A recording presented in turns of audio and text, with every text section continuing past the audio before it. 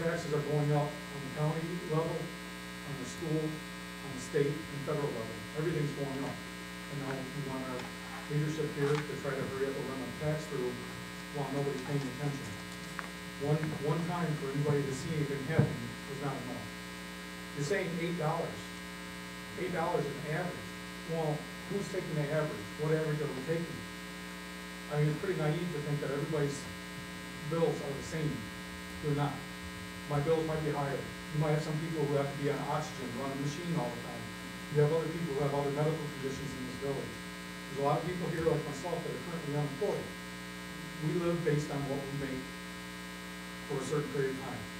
Even if it's $8, well, it's $8 from here. It's another $60 from the county. It's another $20 from here. Another $30 from that. It all adds up in the end. And for some reason, everybody's forgetting this. This tax needs to be voted on by the residents, not just by 6 members. 6 members should not be bringing this up. It should be being brought up to the village members, people who live here in this village.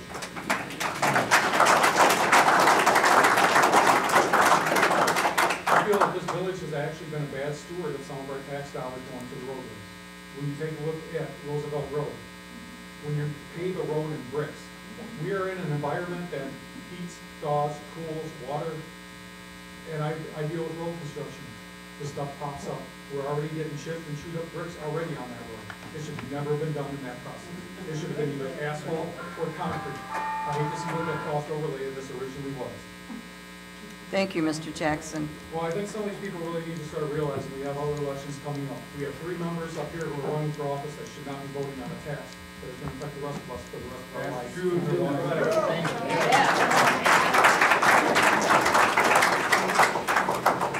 Charles Marsden, Men's Drive.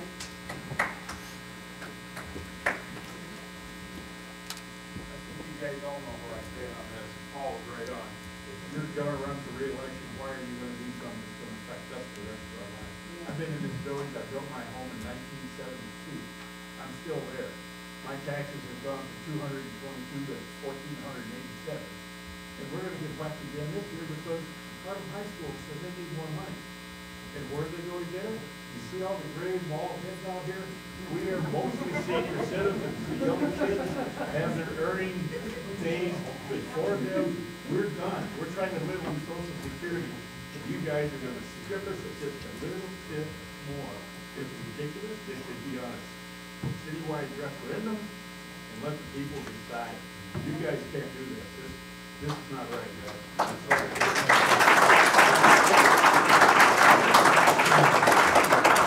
Thank you, Mr. Marsden.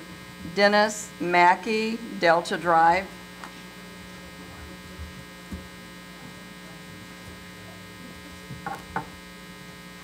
Good evening, Mr. President, council members. The reason why I'm getting up here and why I'm opposed to this is because it's not our business to take care of business. If they want to build in the Chesney Park, let them put in the streets, not me. I'm not going to get anything from it. I'm not going to get 1 penny from it. The mall, I remember when the last previous mayors wanted to take over the mall. And you people, the council, they laughed about it. So we let it go down to 2. Now they're spending $1.5 million to fix it up. That's bull crap. I don't care how you call it. I can't afford $8 a month. I'm a disabled veteran. I crawled in Vietnam. I was gaming. People have the right to take it away from you. If you want to do this, let the people speak. Let the people speak for once. Instead of you deciding. We decided the last time you wanted $3.50 on our water bill. We voted for it. We were told this is the money we're going to use to fix up the streets. Well, now it's, well, we got you 25% discount on your electric. Well, we're going to charge you now 5% on your electric bill. You're robbing Peter to pay Paul. Let industry, and go up to Gateway and look at it. I tried it. When I go to Madison, VA, there's no businesses in it. All you do is just see streets and fire hydrants. Go up there and look and see how much property is just sitting there doing nothing. I'm sorry, They make me sick. What's it worth going to Vietnam?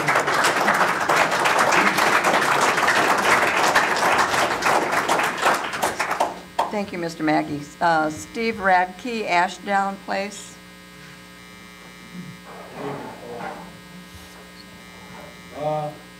Basically, the 5% was better explained to me here than I've ever seen.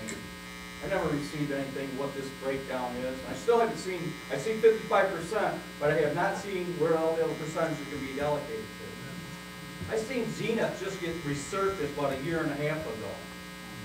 That street didn't need resurfaced. You could have bought a squad car then. We approved for this 1% tax till 2020. That would have took care of your streets, but not allocated to there. And I feel for like these brick streets that you guys just did in the roundabout like they talked about. Who's the design of this? I thought we had cheap engineering developing this stuff.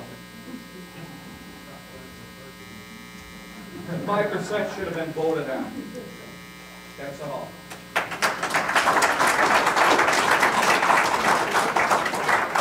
Thank you, Mr. Radke. Della Fletcher from Marquette Road.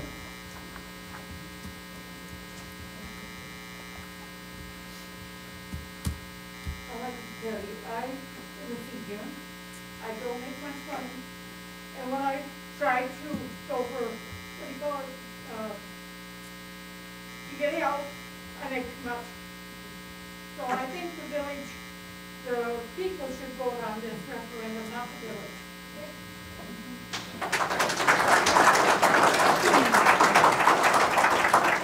Thank you, Della.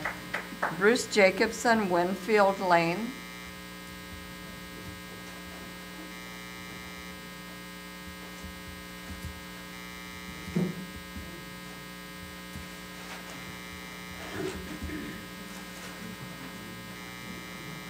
This chart represents the population of the Chesley Park, and the blue is indicating the voters, age people 50 plus. And let's put that there. Okay, that's 32.1% of the people. That's a pretty substantial portion of the population that's part of the voting public, and they have an interest in getting, the most bang for the buck. So they're paying taxes, and they're going to be the people paying these new taxes, the ones that own property, homes, businesses. I was hoping that the presentation would answer a lot of questions, and it did, but it also brought up a lot of other questions, and there's more concerns even, externalities. That's situations that arise when someone else profits and leaves the expense to someone else. And we often find the government is in that situation, taking up the expense left behind by someone else. We're told about the business expansion. Other people are concerned about that, and why these people can't plan ahead far enough and be confident enough that they don't always need to be touched by government. That's a concern. The proposed tax on utilities has not been properly reviewed by the public. This new tax is not an election issue. It has not been requested by a broad spectrum of constituents. It should have been put on a referendum to get the pulse of the community. At 5%, it seems quite steep. There's been no widespread public explanation of how it is going to be calculated. Each of the two utilities is subject to it, and from which this new 5% is being generated. The older generation of citizens age 50 plus constitutes 32.1% portion of the population. That is 7,460 people, counted in the 2010 census. Out of that population total of 23,500. Major significance, as I mentioned, is they vote. I think you should all be aware of that. And they're paying utility bills, they're paying taxes. Thank you, Mr. Jacobson.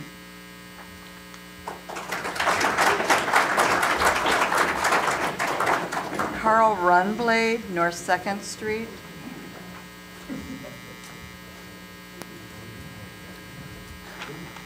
Thank you, State. I started the incorporation right back in 1980 to incorporate the village. We had to all figure out where the income would come from. And it's not continuously tax on tax on tax. We can't tax people and businesses and expect them to come to the community. Because the more you tax, more businesses are gonna stay away. The people are not gonna spend their money in the stores, they're gonna go someplace where sales tax is cheaper.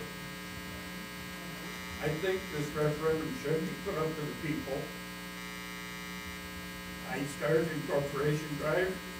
If this is passed tonight, I can start a petition to dissolve the village.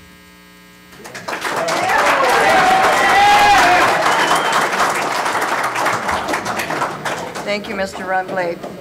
Nasa Much.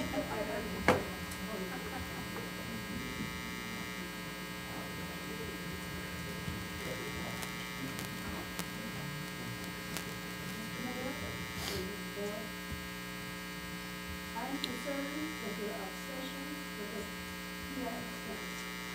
They produce no taxes to the village. We do get some $8 an hour jobs, full and part-time. Obama healthcare is going to eliminate a lot of those jobs or hours. Also, President Obama is supporting a second term. The first thing on his agenda is climate change. He said our electricity rates are going to go up. Thank you. Thank you, Ms. Mudge. Jan Nyman Greglin. Oh, sorry.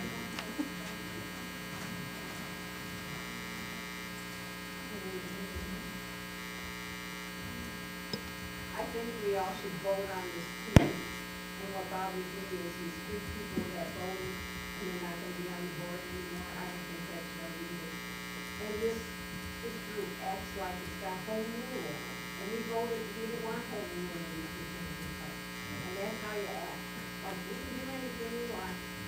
Anyhow, and the reason the gas tax has gone down is because people cannot afford to go here and go there. I always combine a lot of my trips in one day so that I can just stop in a doctor and stuff to save gas, and that's what other people do. And the water bill, they charge $3 and something, and I went in there and I said, what is that for? Oh, to fix the road. And I said, well, how long are you gonna do that? 6 years, and this is what we want to do too. 6 years, $8 here, $8 there.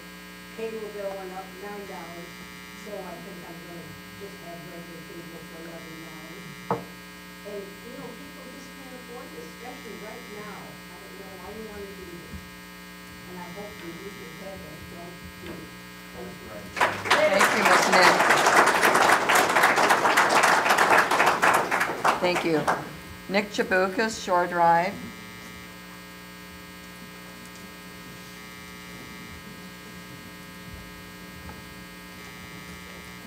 Thank you.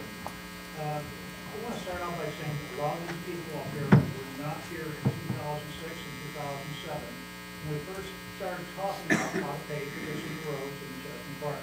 It's been a hit or miss deal since the village was incorporated in 1981. I fixed this one here, that one there. So in 2008, we voted the road tax, another 1% sales tax. It was promised that in 5 years we'd fix X amount of roads and dollars would come in, sales would increase, and we would have this unbelievable amount of money. That hasn't worked. So then in 2012, this past year, we voted to extend it another 5 years. We thought, well, that may take us in to get our 30 miles of roads fixed that we were always promised. Apparently that's not enough. And you can see why when you do things like fix Roosevelt Road the way they did, that's a total waste of money. When you put an entrance into a mall, that's a total waste of money. Put a car counter out there. City cars use that in one day. I think about 10 a day may possibly use it in one entrance. Maybe 10. You know, that's a lot of money. $1.8 million, I think we spent on that for nothing. When like the other person said, we could have fixed it.